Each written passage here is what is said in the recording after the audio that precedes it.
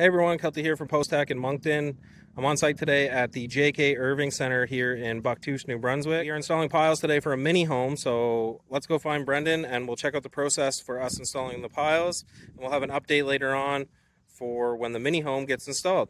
Come check it out. So the first thing our installers will do, and Brendan has already done, is square up the four corners of the mini home. So you can see these two corners here and the one down past the machine, and the one down past Brendan. And now he has a string line ran from that corner on the far side over to this post here, and that keeps him in line with the piles that will go for this edge of the mini home. After lunch, he'll complete the other side over here and we'll be all set.